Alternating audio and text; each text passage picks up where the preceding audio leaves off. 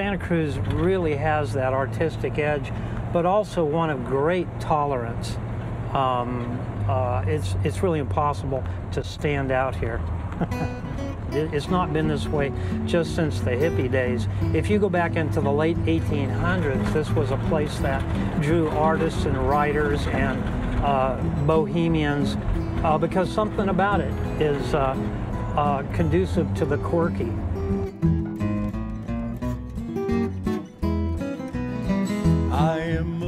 If I could put it into words, I'd say I've always been driven to create, making things, drawing things, and guitar making just brought it full and whole to me, from drawing on paper or just fooling around making things, to have something with real substance to it.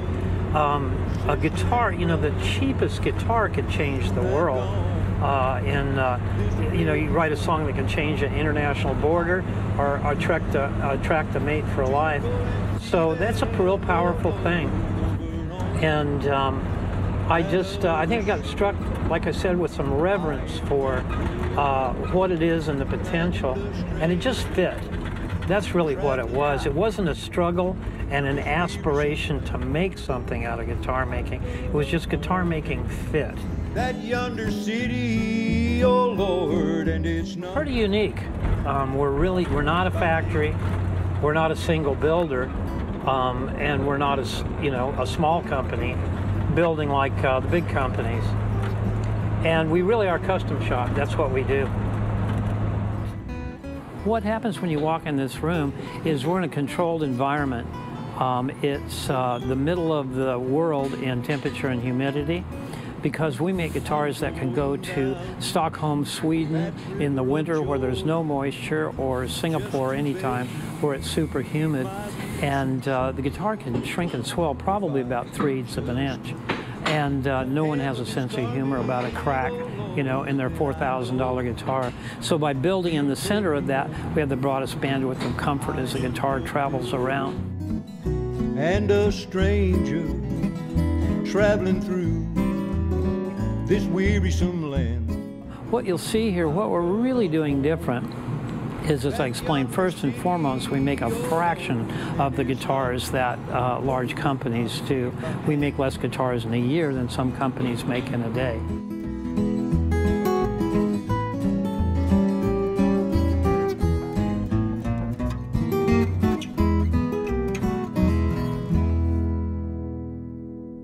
Every piece of wood is different.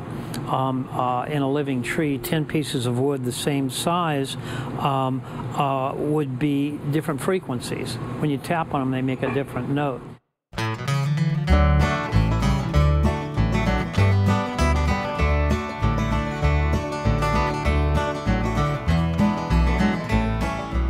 So when you assemble a guitar out of pre-sized pieces, it's like throwing rocks at a piano. You'd end up with random notes, and probably discordant. So lacking sustain, lacking colorful overtones. So the tradition of lutherie, the old violin building, was making things to frequencies instead of dimensions, so you actually compose the instrument like you compose a chord on a piano. And obviously that's what we do, or I wouldn't be bragging about it. Just can't keep still. I've seen a lot of places where I'd like to stay. When this is completed, this top will be a dimension, not to a size, but to a deflection and to a frequency. And I ride wherever the wind. Here's a good illustration of a before and after. We didn't pre-shape these, and I'll show you an after in a second, because we want to manipulate these to do two things. One is to work with the graphic equalization. How much bass versus treble do we want in this guitar? That bluegrass guitar, we'd want a big bass, but for classical or jazz or our modern fingerstyle, we'd like the EQ much more even, bass, treble, and mid-range, and let the artist decide. So this top is like a chord on a musical instrument.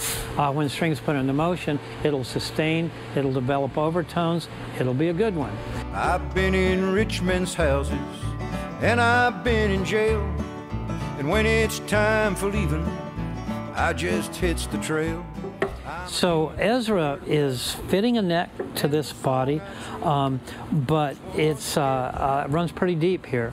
Ezra's also our master carver. He's the one that can accommodate someone's wish for a custom spacing between the strings, a length of string for custom tension, the shape of the neck, the decorative issues. There's a lot that can happen with the neck. And what he's doing right now is he's fitting this neck to the body, and here's a real testament to humans.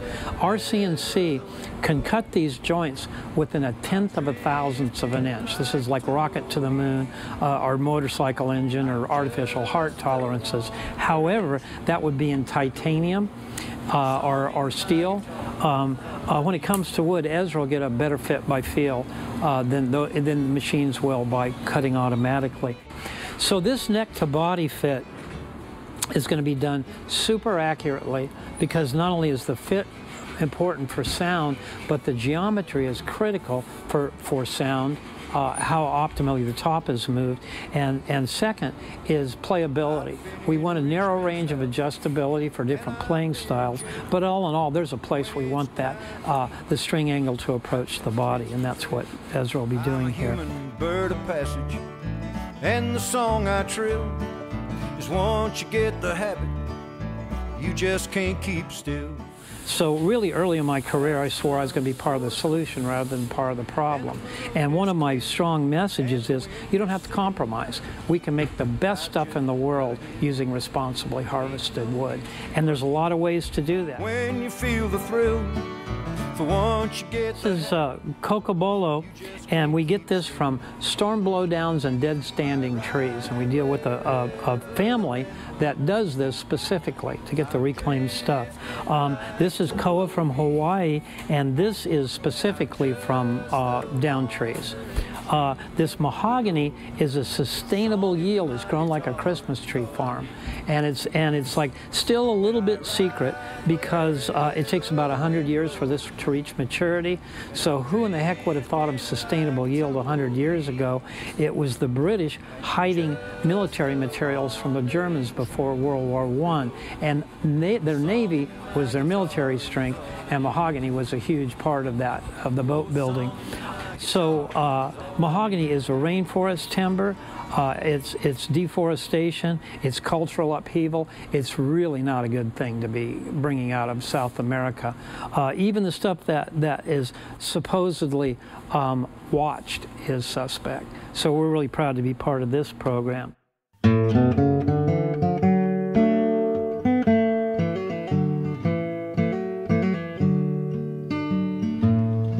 Boy, am I holding up traffic. when day's work is over. I thought we were going along at a breakneck speed, but it turns out. That's when you'll hear the night rider song. The key to happiness is making other people happy. And, you know, Lloyd has a real knack for that, making people around him feel important. As human beings, we'd much rather have meaning and purpose than just about anything. I revere wood. You know, I worship the creator of wood, but I revere wood. And it's so profound to me, as you'll see where I'm taking you guys, is, you know, our context is, let's say, business or that kind of thing. But what we'll see today will really give you a feeling of perspective of where you belong in the universe. And that's a pretty big promise, but you'll get what I'm talking about when you see these trees. My trusty little night horse, he's gentle and smart. He's heard my song so This much. one is like, how many trees are there? 1, 2, 3, 4, and maybe another 1 or 2 on the other side. They all come from one tree, and then they grow up, and sometimes they'll grow together. But you see that dent that goes around that first one? Yeah. What is that? It's like it would be called girdling. Something tight was, or something was around it. As a tree grew, it constricted it. But that's pretty dang old. That beats Europeans. Gotta keep the herd settled don't want no stampede. The reason me and Lloyd are fast friends, even though we don't spend a lot of time together, is that shared perspective. That you get more than you give is like gravity. Our mission statement is peace of mind and quality of life. And if that's the first filter that everything else comes through, we'll do pretty good. And that's not a selfish statement either, you know, because you truly become happy by other people's happiness. And that's one of the immutable laws of nature. It's not my opinion. And that's what makes the world go around. So I realize that's very philosophical for people that might be interested. How do we run the company? You know, what's our business success and so forth? But it really all comes down to that. The night songs, the range rider's blues. So our instruments go out and take on a life of their own. And of course, it's satisfying when I can mention a name of a celebrity that everybody knows. But my real gratification comes from people that use the guitars in teaching, charity, worship, and things like that, that truly change the world. And that we do our part in it, you know? We didn't cause it, but we're able to be part of the process. And that's very satisfying. No more to be heard. Sleep, doggy, sleep.